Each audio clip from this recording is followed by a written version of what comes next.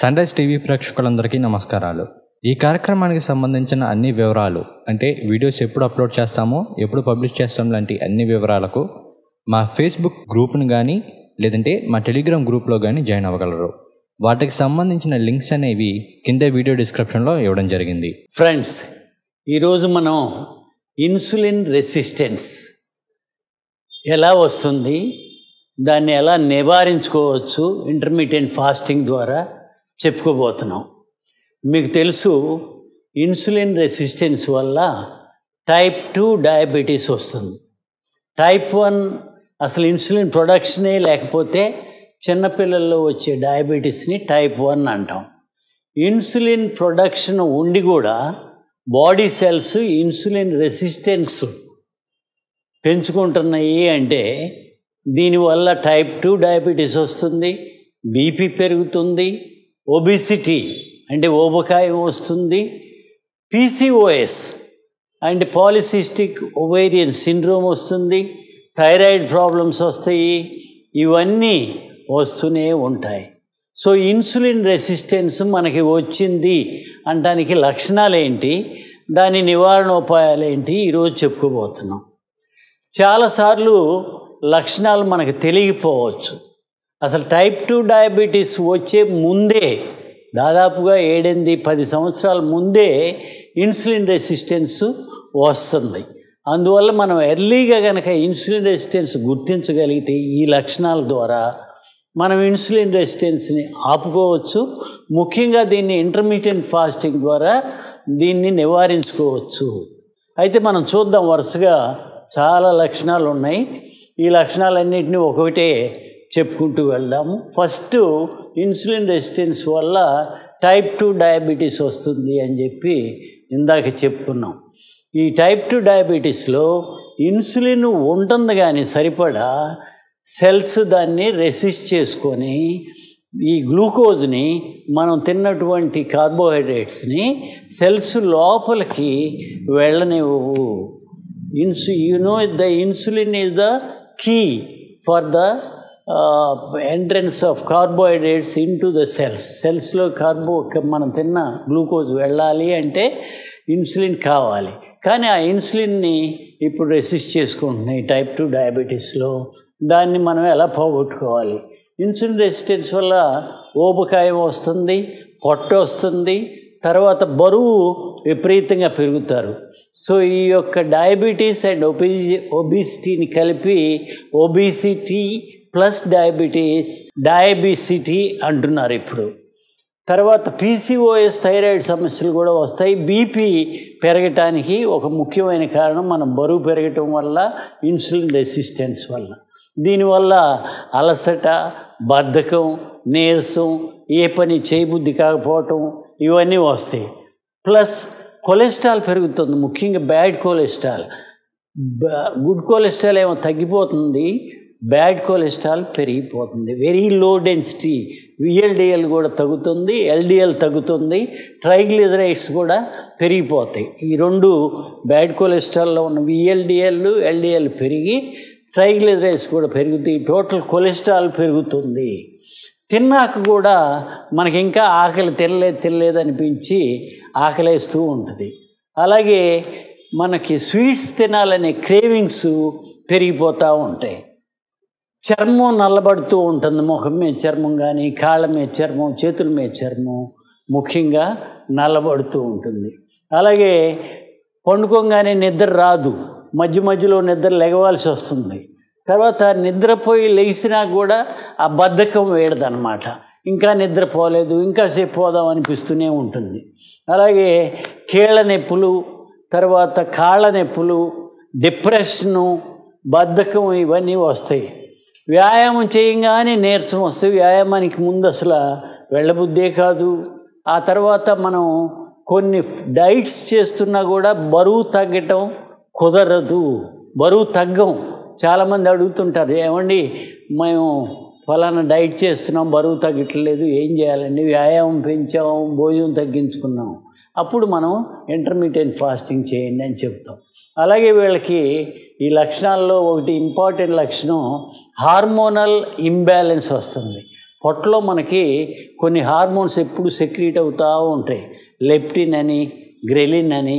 వీటి వల్ల మనకి ఎంత ఆకలి వేయాలి, ఎంత తినాలి అనేది బ్యాలెన్స్ అవుతూ ఉంటుంది. కానీ ఆ బ్యాలెన్స్ తప్పిపోతుంది, హార్మోనల్ ఇంబ్యాలెన్స్ వస్తుంది. ఆడవాళ్ళల్లో మగ లక్షణాలు వస్తాయి, ఫేస్ మీద హెయిర్స్ వస్తాయి, ఇంకా కొన్ని టోన్ చేంజ్ అవ్వటం. అలాగే మగవారిలో కొన్ని ఆడ లక్షణాలు రావటం మొదలు పెడతాయి అన్నమాట. ఫేస్ కొద్దిగా రౌండ్గా మారటం, ఆ తర్వాత ఎరెక్టైల్ డిస్ఫంక్షన్స్ రావటం, తర్వాత లైంగిక సమస్యలు, సెక్స్లో సమస్యలు రావటం, తర్వాత సంతాన లేమి కూడా ఈ పీసీఓఎస్ వల్ల, పాలిసిస్టిక్ ఓవేరియన్ సిండ్రోమ్ వల్ల సంతాన లేమి జరగటం. ఇలాంటి సిమ్టమ్స్ అన్నీ కూడా మనకి ఇన్సులిన్ రెసిస్టెన్స్ వల్ల వచ్చి ఒబిసిటీ, ఊబకాయం పెరిగి తర్వాత టైప్ 2 డయాబెటీస్ వస్తుంది. టైప్ 2 డయాబెటీస్ రాకముందే, ఒక 7-10 సంవత్సరాల ముందే మనకి ఇన్సులిన్ రెసిస్టెన్స్ లక్షణాలు కనపడతాయి. కాబట్టి వాటిని కనుక మనం గుర్తించగలిగితే బీపీ పెరగదు, షుగర్ పెరగదు, ఈ తర్వాత ఈ యొక్క ఊబకాయం రాదు, ఈ థైరాయిడ్, పీసీఓఎస్ సమస్యలు మనం తగ్గించుకోవచ్చు. అలాగే ఇన్సులిన్ రెసిస్టెన్స్ పోవటానికి ఏమేం చేయాలి అని చెప్పి మనం వరుసగా చూస్తే, మనం తినేటువంటి టేబుల్ షుగర్ మనం దేనికి కూడా ఎక్కువ యాడ్ చేసుకోకుండా, తీపి ఎక్కువ తినకోకుండా, స్వీట్స్ తినకుండా పిండి పదార్థాలు తగ్గించుకోవాలి. మెయిన్గా కార్బోహైడ్రేట్స్ తగ్గించుకోవాలి. ఇప్పుడు మనం ఇదివరకు ఏంటి, ఇప్పుడు కూడా అమెరికన్ హార్ట్ అసోసియేషన్ వాళ్ళు 60-65% వరకు మనం కార్బోహైడ్రేట్స్ తినాలి అని ఇంకా చెప్తూనే ఉన్నారు. కానీ మనకి ప్రాక్టికల్గా మనం ఈ డైటింగ్స్ ఇవి చేయటం వల్ల మనకు తెలిసింది ఏంటంటే 30-35% వరకు కార్బోహైడ్రేట్స్ తింటే సరిపోతుంది. అంటే ఒక యావరేజ్ వెయిట్ ఉన్న పర్సను, సే 70 kg వెయిట్ ఉన్న పర్సన్కి మెయింటెనెన్స్ క్యాలరీస్ 70 × 20 అంటే నియర్లీ 1400 క్యాలరీస్ అవసరం అవుతుంది. ఆ 1400 క్యాలరీస్లో మనం పిండి పదార్థాలు కనుక ఒక 150-200 క్యాలరీస్ వరకు, 150-200 గ్రామ్స్ వరకు పిండి పదార్థాలు, తర్వాత ఈ యొక్క ప్రోటీన్స్ అంటే మనకి కొవ్వు పదార్థాలేమో ఫ్యాట్స్ అంటాము. కొవ్వు పదార్థాలు ఒక 30-25% ప్లస్ ఈ ప్రోటీన్స్ మజిల్ బిల్డప్ చేసుకుంటానికి ప్రోటీన్స్ మనకి నియర్లీ 30-35% అవసరం అవుతుంది. 35% అంటే 70 kg ఉన్న మనిషికి సుమారుగా ఒక 100 grams of proteins, 150 grams of carbohydrates, ఒక 40-30 grams ఆఫ్ ఫ్యాట్ తింటే, ఈ 3 రకాల పదార్థాలు మోడరేషన్లో తింటే మనకి సరిపోతుంది. ముఖ్యంగా పిండి పదార్థాలు తగ్గించుకోవాల్సిన అవసరం ఉంటుంది. మాంసకృత్తులు కొంచెం పెంచుకోవచ్చు.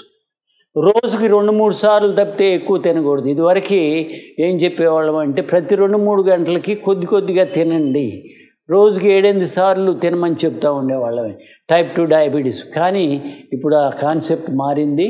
రోజుకి 2-3 సార్లు కంటే ఎక్కువ తినవద్దు. ఎక్కువ తినే కొన్ని సాయంకాలం సూర్యాస్తమయం ముందు తినేసేయండి, అంటే 7 ముందు తినేసేయండి.